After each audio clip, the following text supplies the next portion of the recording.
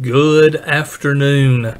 Thank you so much for joining me this Sunday, September the 27th, the last Sunday in the month of September, as we look at Psalm chapter 19. So I'm hoping you are already got your Bible in front of you. Go ahead and be opening that to Psalm chapter 19. We'll be getting to that in just one moment. Had a wonderful crowd here this morning. A little lower than it was last week, but we still had 101 in attendance. I have no idea. I haven't looked to see how many was watching online, but we pray that that either you were watching online or you were here worshiping with us, or if you're not a member at Shiloh, that you worshiped with your home congregation. And it is such a pleasure to be able to worship our Creator. And I hope we don't ever take that for granted. And I hope that we always take advantage of it when we can, that we can get to worship. Not have to worship, but get to worship our Creator on the first day of the week as He commands us to do. So we'll go ahead and begin as we looked at. We want you to look at, if you wasn't part of our worship service this morning, we ask you to go back and watch that here on our YouTube channel or our Facebook channel, and check that out. We prayed for several this morning. We're grateful that Sister Jill Holden had successful surgery, that she is at home recovering. We do pray that recovery will go well and that she'll be at as minimal pain as possible. But we also pray for Brother Leon Hines and Sister Pat Ballantyne, as they both have major surgeries tomorrow. Brother Leon's is at North Alabama Medical Center in Florence. Sister Pat's is down at UAB in Birmingham, and we are praying for them. Sister Pat will probably have to spend a few days, possibly close to the whole week, down there at UAB. Brother Leon possibly get to come home Tuesday evening or Wednesday morning. So pray fervently for those two this evening and tomorrow on the 28th, as they both have surgery tomorrow. Pray for the doctors and nurses that are tending to them, and just pray. So let's begin. We're going to be looking at Psalm chapter 19. This is a praise to God involving the works of God and the Word of God. So if you're like me, I love alliteration, and so this is the works and the Word of God. He's going to begin in the first 6 verses, and he's going to talk about the natural revelation of God.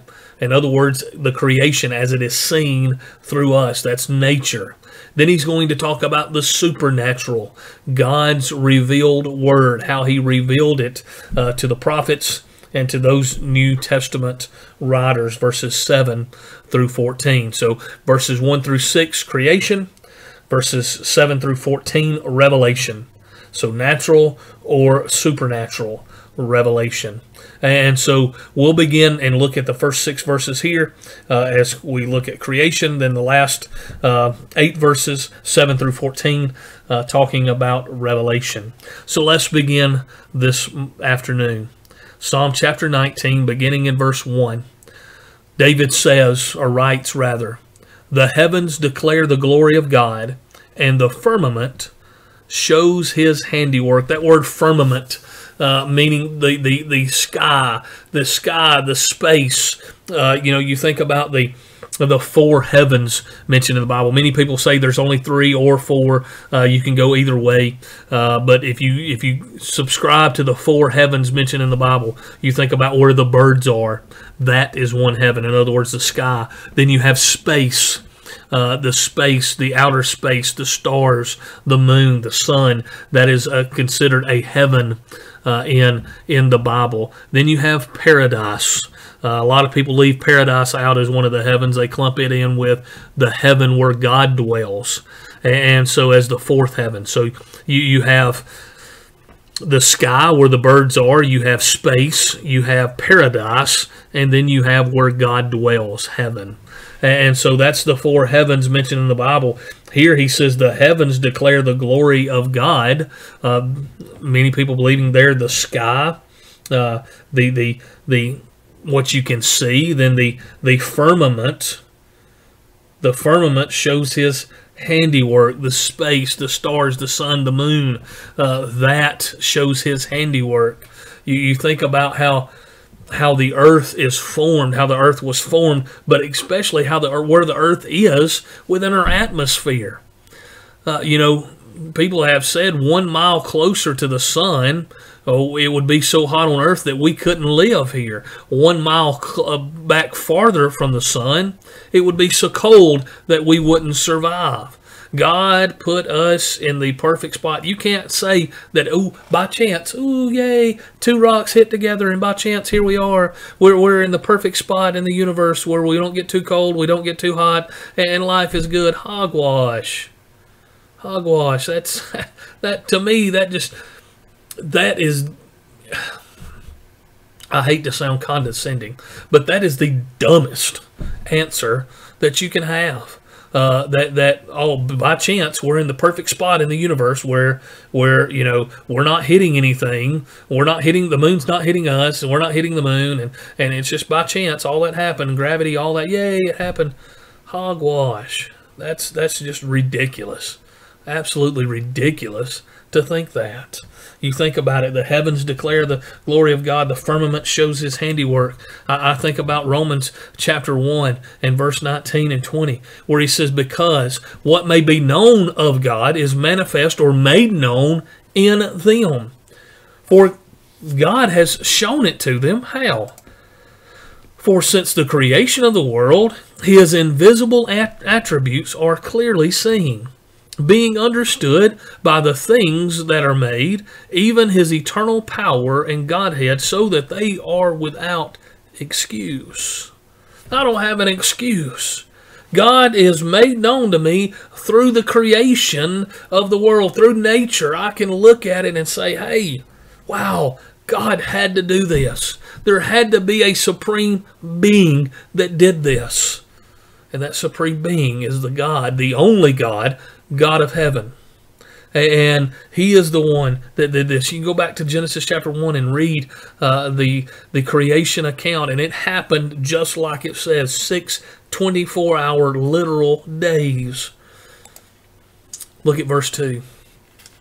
He says, verses 2 through 6, and we'll look at all of these and talk about them. But he says, day unto day utters speech, and night unto night reveals knowledge. There is no speech or language where their voices is not heard.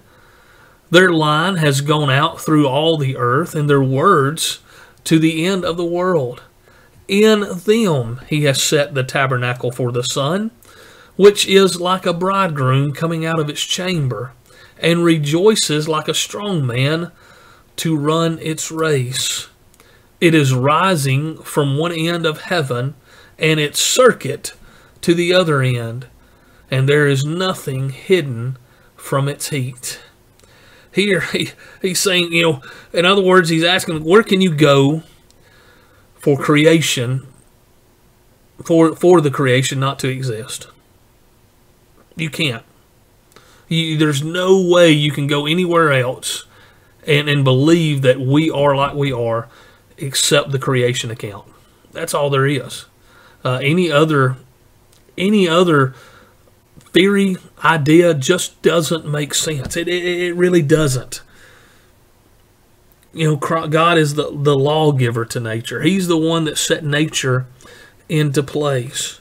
We can't control it. We can't control the weather, but God can. Why? Because he created it. His creation leaves evidence, and it leaves evidence for us so that we can praise him. Because of the evidence he leaves in the creation, we ought to praise God day in and day out. We need to continually praise him. Look at this here in verse 6. Something interesting. This morning, if you were present for services or you watched it online, I talked a little bit about how studying the Bible grounds us in the faith, and I talked about Isaiah 40 and verse 22, where it says, "It is He who sits on the circle of the earth." Isaiah didn't have satellites back in 714 BC to know that the earth was circular. We do now, but by faith we should have known it before without the satellites. But here's another one that goes very close to Isaiah 40 and verse 22. He's talking about the sun here. He go back up to verse 4 when he says, in them he has set a tabernacle for the sun. And he continues to talk about the sun. And look at what he says. And its circuit to one other end, and there is nothing hidden from its heat. Right here, it's already talking about the circuit of the sun. In other words, the planets that revolve around the sun. They revolve, and they're in his circuit because they're going around the sun continually. The planets just can't wander off. Hey, I can let our dog out every now and then, or Stephanie's dog. I'll blame it on her. But Stephanie's dog, she's a little Yorkie. Her name is Bella. We can let her out every now and then. And if we don't pay attention to her, she's going to run off. The planets don't do that. The planets don't run off. They don't wander off. They don't go somewhere else. They're in this circuit. How did David know that the planets were in a circuit around the sun? Had to have known. He would have had to have known this from God. These planets hold to the pattern. And it wasn't discovered by scientists. This pattern of how the planets circulate the sun, it wasn't really discovered by scientists until the 1600s. I think in 1500, late 1500s, one guy had mentioned it, and he was, people thought, well, this guy's just a complete blooming idiot, if you will, and we're going to discredit him. But then in the 1600s, a man named Galileo, you might have heard of him, he come up with this idea that, hey, the planets circuit around the sun. They're in this planetary motion, and they revolve around the sun. And many philosophers before then thought everything revolved around the earth. But you know who knew that it was the other way around? David. Here in Psalm chapter 19 and verse 6. He knew it through inspiration of God. What a wonderful, wonderful passage. How much can we know just by studying God's Word? Now let's move on from creation to revelation. How God revealed His Word. Look at verse 7. He says, the law of the Lord is perfect, converting the soul. The testimony of the Lord is sure, making wise the simple. The law of the Lord. Think about it. Law giving is an extension of God's mercy. Remember who God is. God is holy. God is wrathful. Because of God's holiness, sin cannot enter in Him, cannot be around Him. Because of God's wrathfulness, He destroys sin, as far as eternity. He will not allow it to be with Him for eternity, even be around Him. But because He loves us and He is merciful for us, not giving us, rendering to us what is due, the wages of sin is death. Romans chapter 3, verse 23. The wages of sin is death. Or Romans chapter 6, verse 23 rather. Wages of sin is death. But that's what we deserve, but that's not what God gives us. It's His mercy, not rendering, withholding justice due. He gives us His law. Have you ever looked at it that way? Wow. This is not a bunch of do's and don'ts. This is God's mercy for me. This is God giving this to me so that I won't have to die the second death. This is how much God loves me. And I think when we truly start thinking about the Bible that way, when we really start thinking about the Bible as not a handbook of burden do's and don'ts, and we start thinking about it as this is God showing me He loves me, not only through the death of Christ, who reconciles us through His blood to God, through obedience, but He tells us how to be obedient. The death of Christ is the concrete foundation for Christianity. But it would mean nothing to us if we did not have the guide of the Bible, the guide from the Bible, rather, to show us what it meant for us and what it does for us and how we can please God. It would mean nothing. No, it would have been in vain, because we would not have known what to do to come in contact with that blood, how to come in contact with that blood to save us. We would not know what we need to do after we come in contact with that blood that saves us to continue walking down the Christian walk of life. The law of God, the extension of His mercy. He says it's perfect. It does what it was designed to do. It is perfect. What does it do? Converting the soul. Some versions may use the word restoring the soul. But I like the way the New King James Version uses that, converting the soul. The only way, as we talked about this morning, the only way we can truly be converted is through the Word of God. It telling us what God did for us in the sending of Christ and what we need to do to obey Him. The testimony of the Lord is sure. In other words, it's infallible. I can't find a problem with God's Word. If I find one contradiction with God's Word, I need to throw it out. But it's not. Many people have claimed that there's contradictions, but they don't really study the Bible to see that they're not. It's harmonized. It's infallible. It is not wrong. Making wise, rather, the simple. This Bible is not a burden to us. It makes us smart in God's eyes. Oh, people have said, well, you're just one of them Bible thumpers. You're not smart. What does our world say? Scientists are smart. Those who believe in evolution, they're smart. What was the guy's name in the wheelchair? Stephen Hawking. He had ALS. He passed away, and I hate that because he passed away from all accounts from himself outside of God because he didn't believe in God. And the world said, oh, he was one of the smartest men ever to live. According to the Bible, he wouldn't.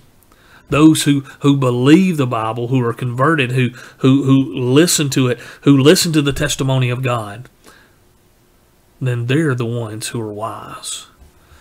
We looked at this verse this morning, 2 Peter chapter 3 and verse 18. Grow in the grace and knowledge of our Lord and Savior, Jesus Christ. To Him be the glory both now and forever. Amen. Verse 8. The statutes of the Lord are right, rejoicing the heart. The commandment of the Lord is pure, enlightening the eyes. Look at the effect of God's Word. It rejoices, it makes our hearts rejoice, and it makes our eyes enlightened. Verse 9. The fear of the Lord is clean, enduring forever. God will always be revealed. And always be revealed. He will always needs to be reverend. The judgments of the Lord are true and righteousness altogether. God will always and has always made the correct decisions. His judgments are true and righteous altogether. Verse 10, more to be desired are they than gold, yea, than much fine gold, sweeter than a honeycomb, or sweeter than honey, rather, and the honeycomb. God's Word is the most valuable thing on earth, more valuable than gold. It's more sweeter than the honey and the honeycomb. Verse 11, moreover, by them your servant is warned, and in keeping them there is a great reward. How do I know that I'm pleasing God? How do I know? It's through the Word of God, he says. It tells me what God likes, and it tells me what God dislikes. I'm warned, and when I keep it, I have that great reward. Look at verse 12. Who can understand his errors? Cleanse me from secret faults. Keep back your servant also from presumptuous sins, verse 13. But think about it. Look at what. Go back to what he says here. Who can understand his errors? Cleanse me from secret faults. What? I can't do that on my own. Jeremiah chapter 10 and verse 23. O Lord, I know the way of man is not in itself. It is not in man who walks to direct his steps. I can't do that. It's not me. I'm not the one who decides what is sin and what is not sin. That's God. The only way to keep back your servant also from presumptuous sins is through the Word of God. It's through the Word. Look at the last part of verse 13. Don't let the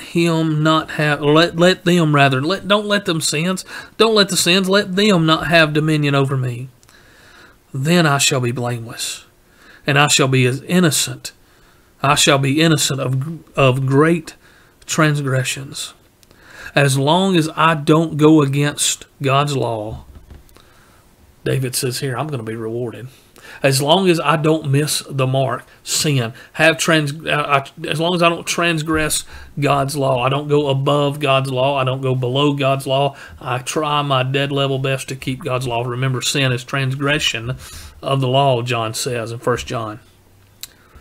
And then he finishes out this great psalm right here by saying, let the words of my mouth and the meditation of my heart be acceptable in your sight, O Lord, my strength and my Redeemer.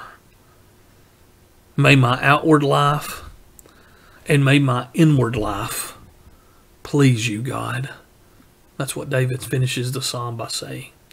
May the outside, my mouth, the outward part of me, and the meditation, my mind, the inward part, be pleasing to you all the time. Folks, that needs to be our goal. Our goal each and every day, to please God. Remember what we said about Enoch. Hebrews chapter 11. He pleased God. What a wonderful way to be remembered as one who pleased God. Hope you have a great week. Thank you so much for joining me this week for Psalm chapter 19. And I pray that this week you'll reflect on this psalm, reflect on the goodness of God's creation and God's revelation in the Word of God to us. And Lord willing, next week, the first Sunday in October, we'll be looking at Psalm chapter 29 verses of that great psalm. If you can be here next week for services 10 a.m., here at Shiloh Church Christ, we'll be looking at next week, Lord willing, the bride of Christ. Why the church is important to God, to Christ, because it's His bride. Hope you have a great week again. Remember, those in prayer can pray fervently tomorrow for Brother Leon and Sister Pat. And Lord willing, we'll see you next time. Again, thank you. And to God be the glory.